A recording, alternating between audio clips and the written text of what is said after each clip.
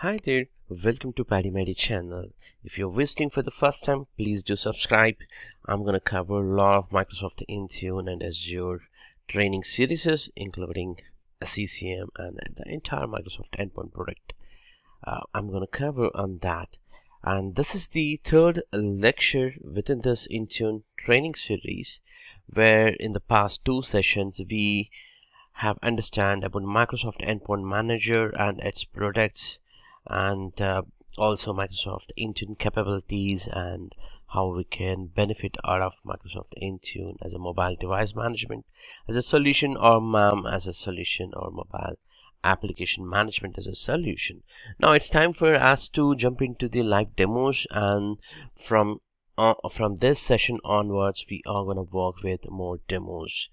And this would be a small presentation followed by a demo where we are going to cover about what is the best way to learn Microsoft Intune and the learning path for Microsoft Intune, followed by a lab creation, how we can create a lab or what kind of things we need to have in our lab to practice more. So let's begin. Let's try to understand. The first part would be the getting an Intune trial. Of course, after getting Intune trial, you need to practice. You need to work on few devices. So what kind of devices that you might need to have on your lab? And this is just for your practice, but if you're going to the production, all these things will be already available. But in case if you are trying to practice, you need to have a Windows 10 device followed by a Android phone at least, and also it's good to have one Apple device. Could be iPhone or iPad or maybe a Mac OS device. So these are the Apple devices that we focus. Now let's try to understand the way of learning. So we're going to learn in a way, the first approach, the entire course will focus on only cloud only, meaning the features that we discussed in the introduction maybe or in the past two sessions will be focused only on cloud only, and these things can work with on Windows 10 or Android phone or Apple devices, just the cloud only environment.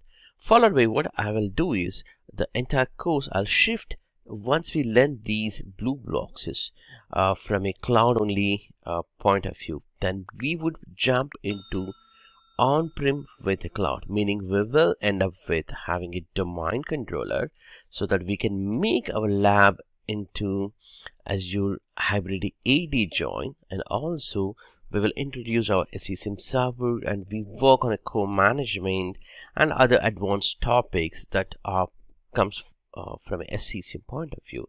So how the things is going to work. So first thing, you need to have a Windows device, and also that for Windows device we can work on cloud only, and later point we can also go the similar Windows devices can be practiced with on-prem and the cloud, meaning at least you need to have these three devices in order to practice.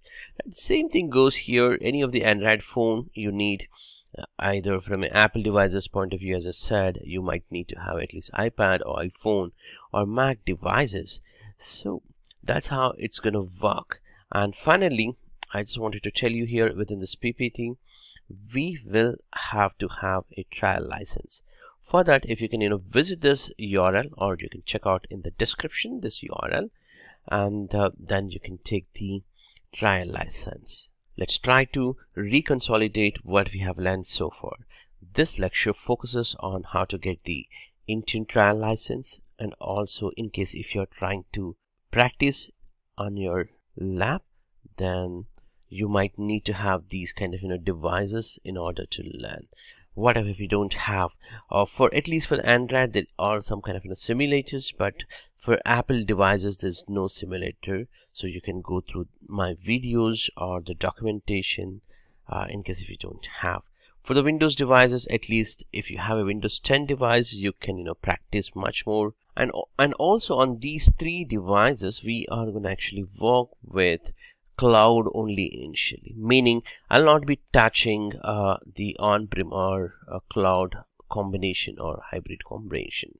So we would just focus initially with only cloud only, and later point we will move to on premises with cloud, meaning you will introduce your domain controllers very similar. In any company you might have your Azure Active Directory or maybe Active Directory, so the sync part with the hybrid Active Directory environment along with the SCCM, and a couple of SCCM clients will come up here, and software distribution or patch management with the co-management options that all will be tested and will be discussed at the advanced level, along with the Windows Autopilot. All that combination we are going to work. So the Autopilot also we would be discussing in a cloud only initially, and we will move to hybrid, and we would try to deploy Autopilot with SCCM, and also as a hybrid join, and also the remote Autopilot in case if a user trying to build from his own home or maybe in a remote location, how we can join that PC to your on-premises Active Directory and also to Azure AD. All of that concepts also we would be advanced level concept that we'll be discussing within upcoming lectures. So that being said, let's jump into the quick demo on how to get a trial license for Intune. Open your browser and search for EMS Enterprise Mobility Security E5 trial license or trial. Then you would come up with this web page, which I have already included in the description as a link. So you simply click on that link, and this would take it to the enterprise license. So as we talked in the past, Microsoft Intune is part of all of these product suites or product licensing. So it's covered Intune license if you have any of these in the production. So make sure that you check out your licensing in case if you have any of these catalogs or these products, then it covers actually Intune license. But in our case, we are trying to get the trial. So I would go to the first link, which I'm talking about here. Just click on try, and this would take me to a new page where I can enter my email ID and get the trial license. So this email ID is not really needed your official email ID. In case if you're trying on your personally, then you can give your email ID and then followed by a phone number to verify, and then it actually creates a Azure AD tenant specific information. So let's begin with that. I just enter a test email ID that I have, and then since I don't have the email ID, I was never used this email ID with Microsoft services.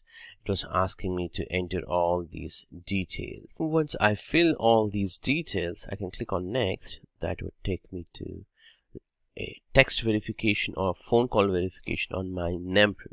So in this case, I'll just verify myself with that text message.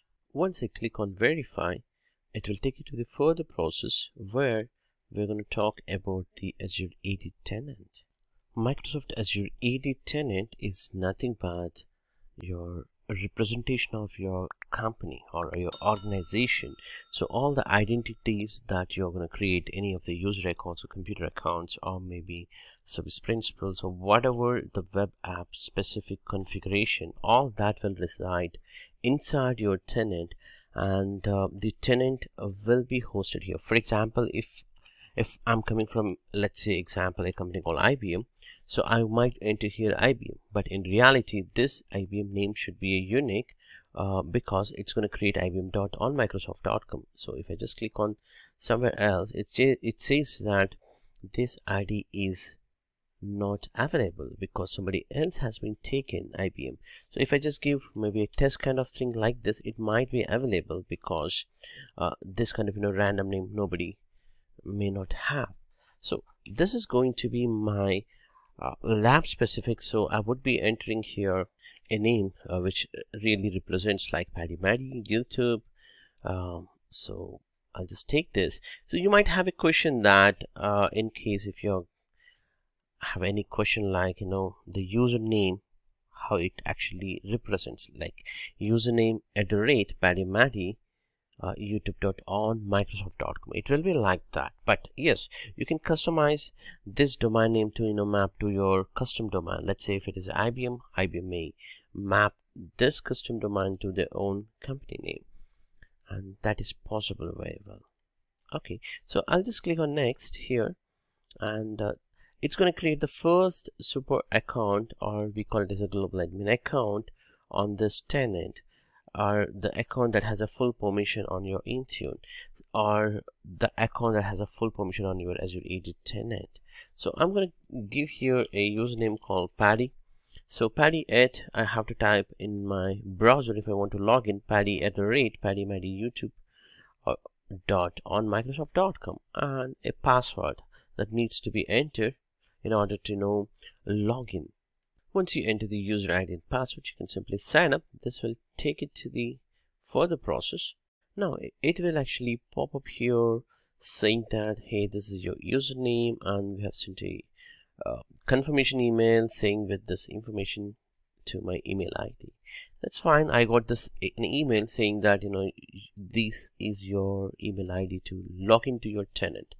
That's what it says. That's good. So I'm going to actually click on manage my subscription, and if you see here in this subscription, I have 1 license is assigned, and there are 250 licenses are available, and it's going to expire after 90 days starting from now.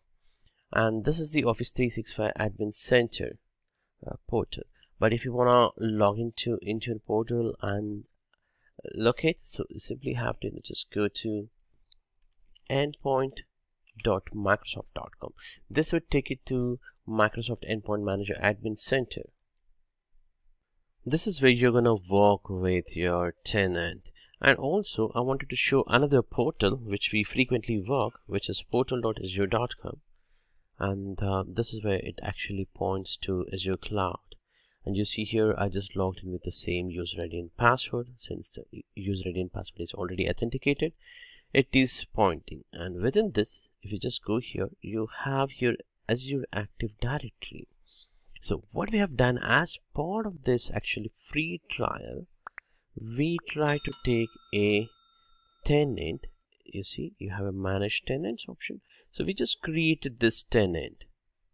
Okay, if you have already Azure Active Directory and then you want to give it a try with a free trial, one more free trial, you can simply create one more tenant. But I just wanted to show you from a basic, that's why I have created a completely new one, right? So within this I can create any kind of user accounts. Let's say if I want to create a user account, I can simply go here, click on a new user, and maybe I can create Chris account. So he's Mr. Chris Green, and it can generate the password, or you can set it some kind of a password. For example, I want to set it some password, in this case like this. And user's location is very important, and this must be configured, otherwise your sign-in or your licensing will not be applied, meaning you cannot assign a license which would cause a problem for login also, or it doesn't work. So you must have to give for every user's location. This is mandatory, and remaining fields are optional. So now we created a user account called Chris at PaddyMaddy youtube.onmicrosoft.com. So now if I want to log in as a Chris, how would I log in? I can simply go to cognitive mode, one more, and portal.azure or myapps.microsoft.com or anything. You simply have to take and use this similar user ID. So in this case I'll be using this user ID which we just created, and we will log in. So I need to change my password for the first attempt. That's fine as a Chris. Now a user is able to log in. So this is how it's going to work for user login. Similarly, if you want to create a multiple groups, you can create from here a group. From all groups, click on new group. So I can give here Intune users group, and simply you can give the description. And this specific thing will be useful for Azure AD privileged identity management, right? But we are not going to talk on this at this point of time. And now I'll simply create. That's it. The group has been created. And how can you assign licenses? Coming back to the license assignment, it's recommended that always you to assign license to AD groups. How would I assign a license to AD group? Simply click on AD group and go to licenses, assignments, and click on enterprise mobility plus security E5. In this, if you see here, this suite contains different licenses. Like it covers Azure AD P1 and P2 and multi-factor specific, and also Intune here. So we need to have this license in order to work with Intune. So Microsoft Intune license is there, and simply save it. That way the group has no license.